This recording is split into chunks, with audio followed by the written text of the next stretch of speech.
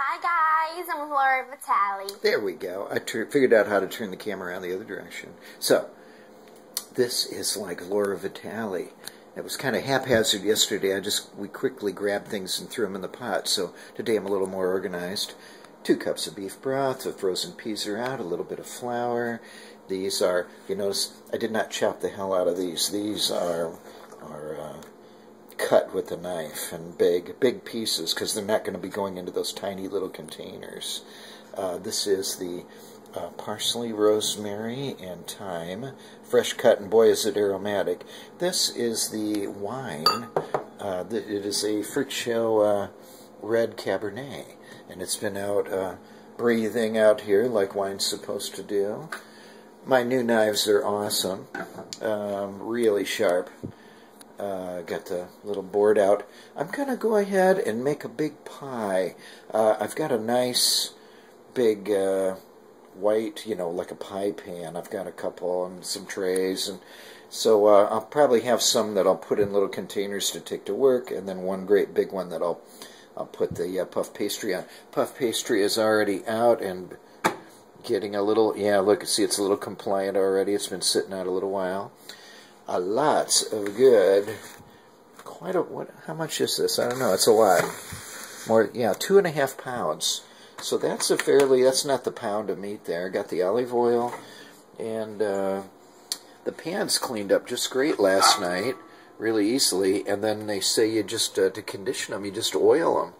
And so I went ahead, and I was going to dump the olive oil and smear out in there with a paper towel, and then I remembered I had this quick and easy cooking spray, which is an olive oil based, and I just squirched it in there and swished it around. Same on our big pot, which is ready to go. So I think I'm to the point now where I'm going to put some oil in here and get it super hot so that this beef will get seared and we'll lock the flavor in, and we'll continue from there. And last night I managed to put all of the little pot pies into the freezer, and check these out. These little Ziploc bags were able to hold 2 each, and then the other 3 big ones are in here in the individual wrapped containers. So that worked out really, really good. All right, out. Look at her, she's so Italian. We are actually going to caramelize the meat. We're going to actually really well on all sides, and we're going to do that by making sure we have got the olive oil really nice and hot. I'm just going to wait a couple seconds because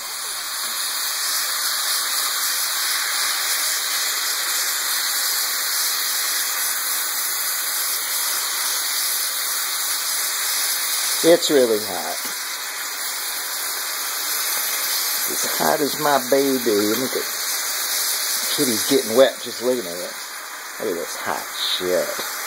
Caramelized. It's quietening down now on the heavenly juices. And the veggies go into, the meat is removed. Over here, steaming. And then the veggies go into the hot olive oil and meat juice. Oh, look at how colorful. Isn't that beautiful?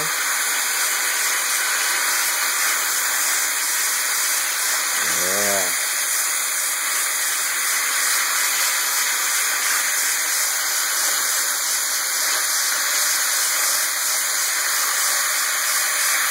Alrighty. Some flour we're mixing in, a little thickening agent. We're going to stir it around. We've been stirring it for a couple of minutes. Okay. That's pretty good. Now we're going to add in a little bit of red wine here. Ooh, that's beautiful. A little red wine. Ooh, that's going to, that's not going to hurt it at all now. We got the thickening agent. Now we're getting soupy in the wine sauce. Ooh, this is going to be the best beef stew ever. The tomato paste, and then the beef stock. That slows the process a little bit. Slowly getting up into the heavenly juices here. Fantastic. Stir that around a little bit. And now we're sprinkling in our herbs. This is very herby. We're heavy on the herbs today. Ooh, but look at that. It's pretty warm. And we're just going to bring that up to a boil. Let's get those in there a little bit first.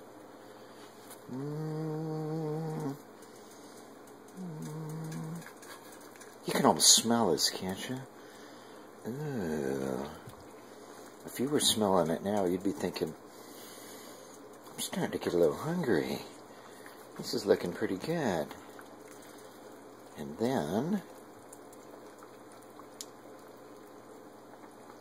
then we put in our meat. This is already all caramelized and perfect. Put in there with the oil. Yeah, baby, now we're talking. What's beef stew without the beef, right? Where's the beef? This is a family show. Alright.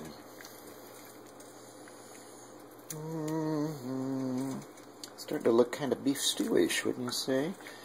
Now we're a little runny. I think we can fix that. I don't think we got to be alarmed. It's not very stewy. It's more soupy. But that can be cured. I think we're going to let this cook down for a little while now. And all the willy-nilly of the beef juices will mix with the jibble-jabble of the wine and the vegetables and the herbs. Oh, mama, we're talking now. All right. Put your lid on, turn it down to low, and let it cook for 2.5 hours. And then just kind of, check on it, give it a little TLC. But for 2.5 hours, you are a free woman. That's good.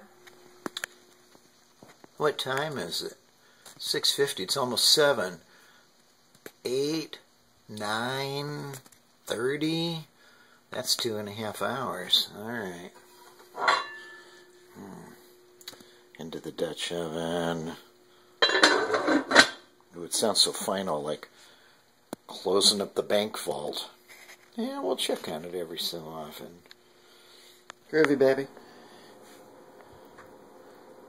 The waffle mix required an egg, just a little bit of olive oil, and some soy milk. I just happen to have all of those ingredients handy. Actually, it's almond milk. That's okay. Give it that little nutty flavor. Mix that egg yolk in there. There it goes. Ooh, we are having fun now. Soon this will be golden brown and in my mouth with melted butter and where are you at, you bitch? There she is.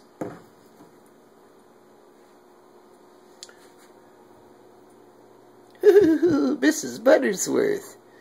It's not nice to fool Mother Nature. Hee hee. All right. It's in. The lid's going down. Ooh, it's sizzling in there. Oh, baby. This is working out beautiful. And we got a few eggs in here. Down on low. Sprinkle a little pepper on there. Those are going to be good. Breakfast. Better make some coffee.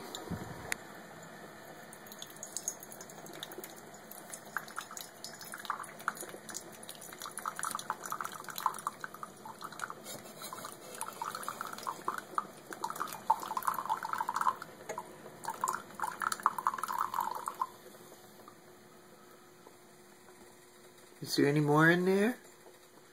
Diane got me this cool Starbucks cup. Come on. Oh, I know what this is like. You feel like you gotta pee and then you can't go. Wait, oh, there's some more. Awesome. Yeah. Go on. I want every drop. Every drop. Come on, let it all out. Let it out. That's a good boy. I'm so proud of you. Oh, that baby's steaming. Look at that. Let's see what it looks like. Is it any good? Ooh, it's golden. Look at that. Yeah, baby. brown as a bunny. I'm going to get it out of there. Let's see if I can lift it. I'll just get a little persuader to help get the edge started a little bit. Look, it's coming right out. Ooh, perfect. I got it. I'm going to manually transfer it to the eating device. Look at that. A little brown on the edges. That's okay. How's those eggs doing? Ooh, they got, somebody put pepper on them. There must have been the pepper fairy came while I was making the waffle, huh? Yeah.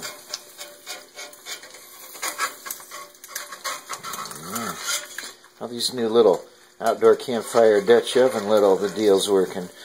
Now you don't have to worry about damaging the Teflon. You can just get right in there with a chisel and a jackhammer, can't you? You don't have to worry. We'll never worry again. And I'll see you in the next one. Bye-bye.